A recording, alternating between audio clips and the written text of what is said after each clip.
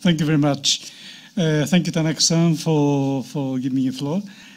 I'd like to share with you one important and interesting book which Michael Bloomberg launched quite recently.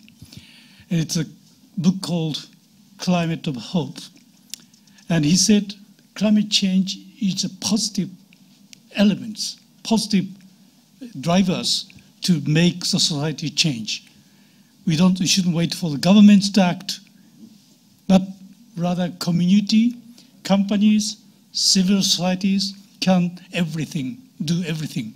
And to take it a positive opportunity and make every effort profitable, incentivize.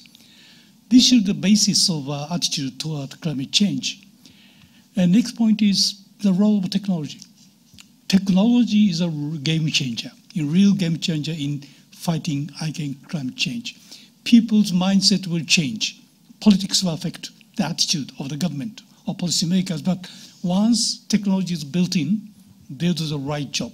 So let's give big role to technology and what we can do about making technology having bigger role to play. So, and I'd like to pick up particular type of technologies in the following discussions. And also, we have to shed light on what we can do with huge hydrocarbon reserves buried in the ground. We shouldn't just let it go as a stranded asset. We have to make best use of those hydrocarbons, still together with renewables. Those are the points I'd like to share. Thank you.